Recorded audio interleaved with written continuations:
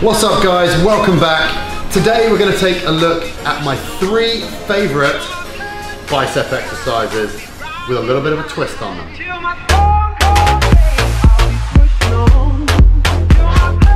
The first exercise we're going to look at here is a dumbbell spider curl. For this exercise, I want you to grab a bench and set it to 45-degree angle.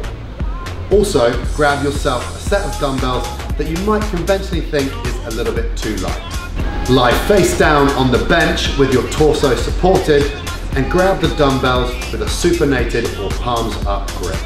Keeping your elbows fixed in space and pointing down, squeeze the dumbbell up so that the bicep is really working hard. It's very important for you to keep your arms perpendicular to the floor throughout this exercise. At the top of the move, make sure you get a really strong contraction in the bicep. Hold for a brief pause before slowly lowering back down to the bottom.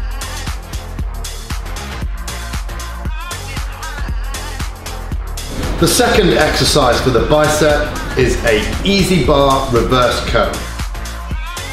For this exercise, I want you to load the EZ bar with a slightly lighter weight than you would normally use for a curl.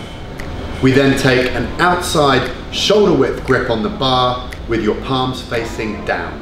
When you take the weight, keep your elbows locked into your side and slowly squeeze the weight up until your biceps and your forearms touch.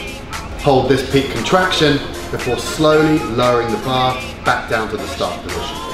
For this exercise, it's really important that you not only keep your elbows fixed to your side, but that you keep your shoulders depressed and your core engaged.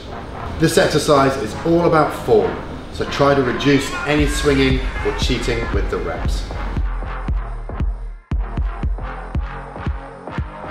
And finally, one of my favorite exercises, the rope hammer curl.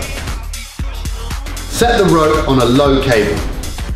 With your feet shoulder width apart, grab the rope with a hammer grip. With your elbows fixed at the side, curl the rope up through a full range of motion. Squeeze at the top before slowly returning the rope to the start position. This is a great variation to your normal standard dumbbell hammer curl.